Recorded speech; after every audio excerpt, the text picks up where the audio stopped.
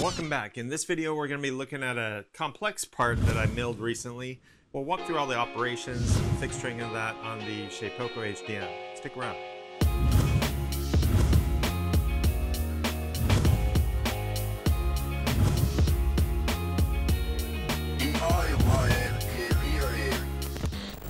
Now it's been a couple weeks since the last video. I had an anniversary, had a birthday, took some time off to reset and reflect, and at the same time just use the tools in the shop. And through that process I milled some parts for some projects which ended up being more complex than I expected. I thought I'd share that process with you today because I learned a few things, and maybe that'll be useful for others getting familiar with machine capabilities and the fixture plate options and alternatives that allow you to fixture and machine some unique parts. This is one of the more complex and unique multi-operation parts that I've done, and we're going to walk through that. And to do that, we'll step into Fusion 360 and talk more about the project. Okay, over in Fusion 360, we're looking at this part. So to give you your bearings, this is a custom enclosure for a small modular camera setup. If we do a cross-section analysis here, you see this enclosure is designed to allow multiple angles on the camera, and we can drive that joint. Show you it has 17 degrees of freedom to adjust the angle of the camera, as well as on the back side it can be rotated up to 45 degrees. And so there's two parts to this assembly. There's the main pocket, which is what I've referred to as this top piece with the nose, and then there's the rear back, which is basically the pivot mount. And then there's a pivot which connects to this camera module, and that's about it. There's a few pieces of hardware, M3, there's a slot here for the wiring to connect to the camera in its different orientations. Aside from that, it's pretty straightforward. There's not a lot of complexity to this, these parts that need to be milled, but it is a little tricky in regards to the sequence and the precision of the ledges on the inside of this nose section, which is where a 1mm sapphire lens gets compression fit into the face there.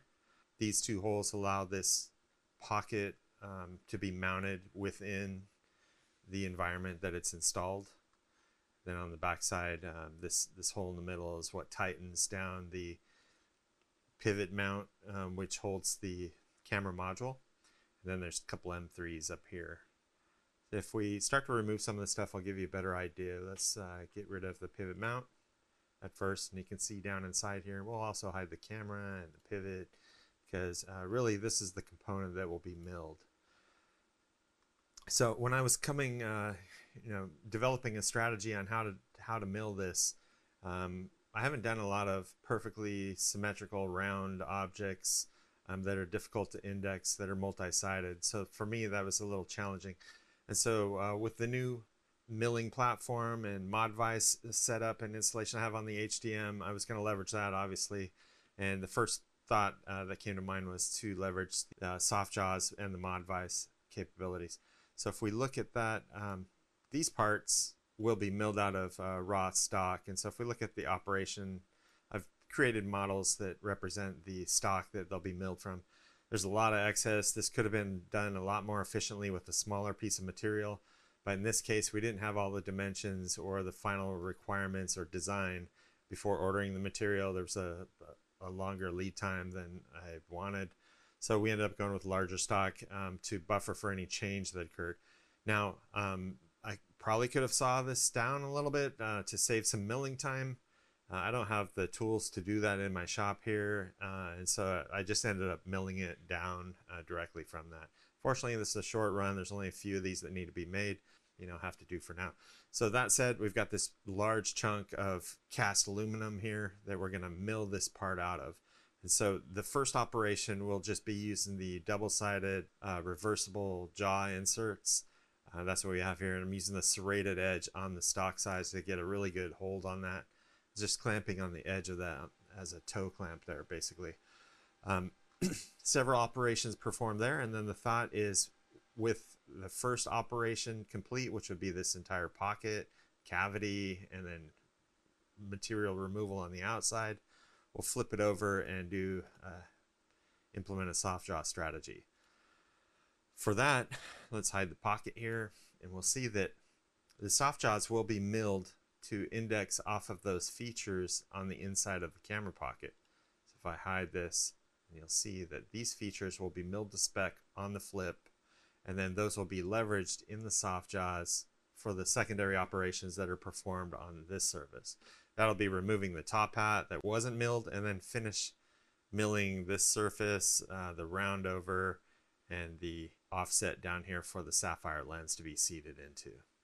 So that's the plan. Obviously, we're using soft jaws, and this is a round part here, and will be milled to finish on the flip. And so I plan to index off of the soft jaw corner here, and then all of these operations will be performed from that. So if we want to see what that second operation stock will look like, I've modeled that as well. You kind of get a sense. It's got this top hat, or it looks like a graduation cap, and then it indexes down into the soft jaws as you would expect. All right, with that, let's step over into the manufacturing environment and look at all the specific operations that went into each step. Okay, in the first operation orientation, this looks a little complicated, but don't worry, it's pretty straightforward. We've got our setups defined in two operations. So the camera pocket, which is operation 1. For that, let's generate all these real quick. All right, initially, get the surface down to spec. I used a face mill, and this was ran pretty easily at 16,000 RPMs, 40 inches per minute, using a 1-inch diameter indexable face mill. And that ran really smooth and left a perfect finish on the top. And I was good to go with the face on that. We did 25 thousandths step downs. Next was to remove the bulk material from the top piece of this part. And this was using an aluminum shredder bit, which is a 3-flute flat end mill. This was ran at 24,000 RPMs, 125 inches per minute. Step down was 200 thousandths of an inch. This thing cleared out the material in around 11 minutes. Really fast, and just tore through it. Doesn't leave the best finish, but because of the tolerance we have on that operation, and we left 20 thou for cleaning up, we expected that.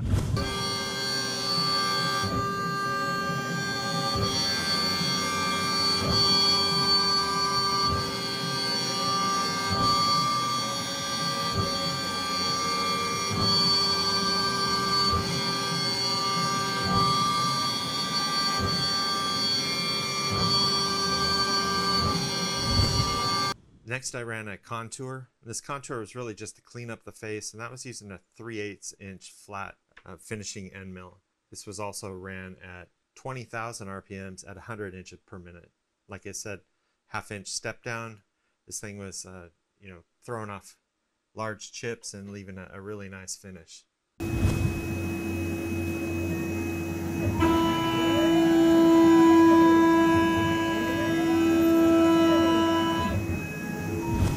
Probably could have went slower and maybe taken less off at a time, but it worked out great. And this operation only took about 30 seconds, so it took more time to set up, swap it out, tool length offset, and run the job than it did to actually surfacing on the sidewalls.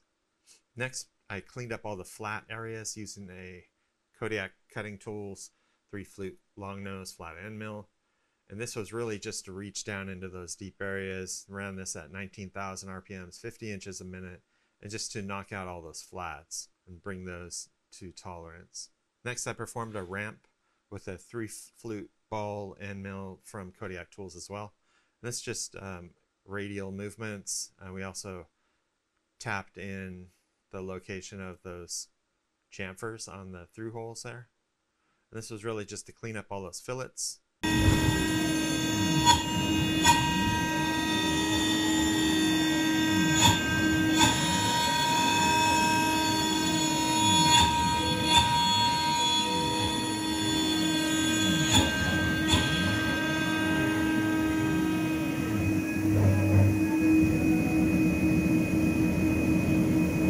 Before we get too far, electronic projects always start with good circuit designs, and for that I rely on Altium Designer. From simple to complex, if you haven't taken a chance to download a free copy and see what you're missing, I've put links in the description, and with Altium Designer, creating these complex projects is a piece of cake. Through your development, you'll be empowered to do your best work as you grow into its more advanced capabilities.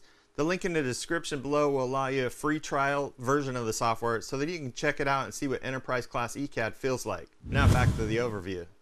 This was ran at 19,000 RPMs and 50 inches per minute. Clean up that 20 thou and finish it off.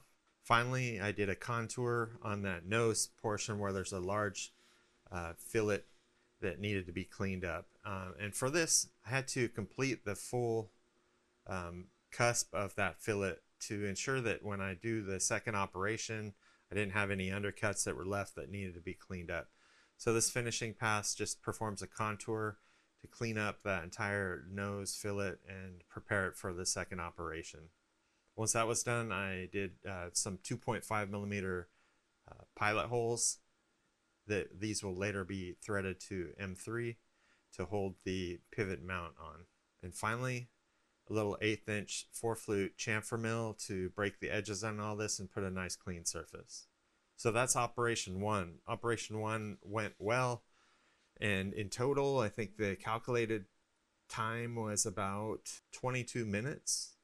This ended up taking about 35 to 40 minutes because of the number of tool changes. Had 7 tool changes in there to alternate back and forth between the right tools. So, you know, for now it's got to be done manually. All right, so let's hide all of this operation 1 activity, and we'll enable operation 2 to show you what those steps look like. All right, here's operation 2. Now if we look at just the stock, we basically have the section that was milled out from the first operation. We have this top hat that needs to be cleaned off and profiled, and it's clamped together, as I mentioned, using soft jaws that were milled out with those profiles. If we hide this real quick, you can see those profiles.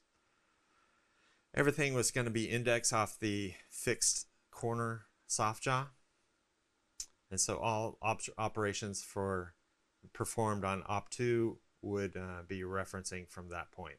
Okay, that said, let's step down into those operations and we'll talk about it. All right, first step was to using the aluminum shredder with the same settings as an Op 1, which were 24,000 RPMs, 125 inches per minute at 200 thousandths step down and a 100 thousandth step over to clean up all that top material, as well as to rough out the center nose of the part. Let's hide the stock and show you the actual part.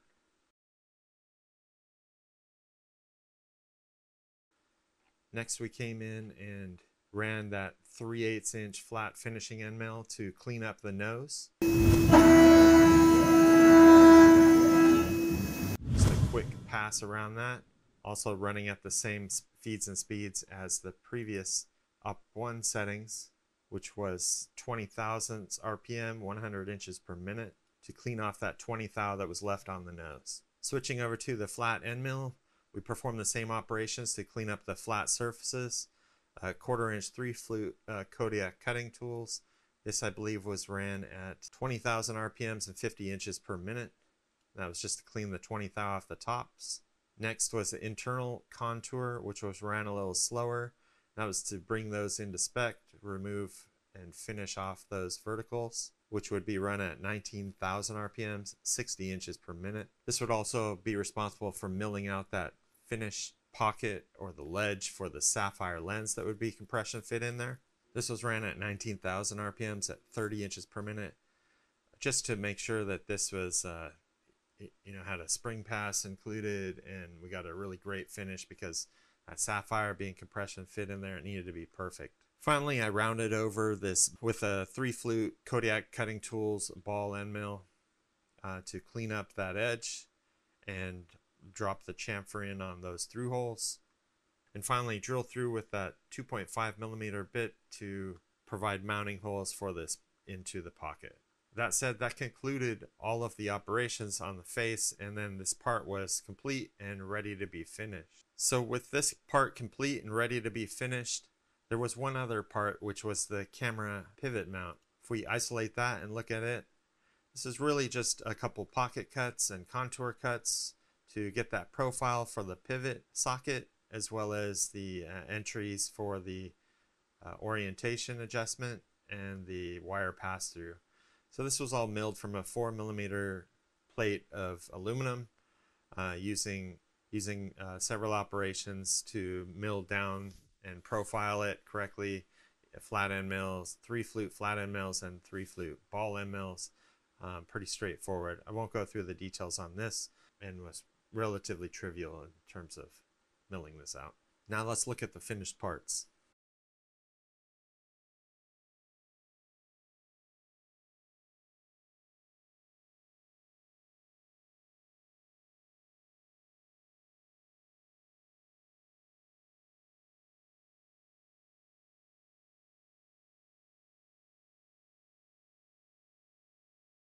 With the parts complete, the next step was to finish these, and as these are for photography, I coated them in a flat black powder coating.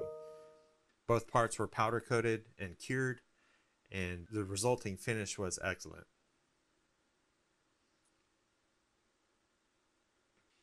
Alright, so hopefully you enjoyed this behind the scenes look at this fairly complex multi-operational part that I milled on the HDM. That was a lot of fun. There was a lot of tool chains, using the soft jaws and the mod vices and the fixture plates and all that fun stuff. And I've learned a few things along the way. I'd love to hear your approach on how what strategy you'd employ on indexing on these round parts and multi-sided operations. Comment below for that. If you're new here, subscribe to the channel, ring that notification bell. You get notified on new videos being released. If you like this particular video, give it a thumbs up and all that fun stuff. In the meantime, be safe, have fun, and I'll see you next time. Hey, if you liked the video, please subscribe to the channel. It's how we're building the community. Also allow me to bring better content. Also check me out on these other social networks. There's lots of cool stuff there too.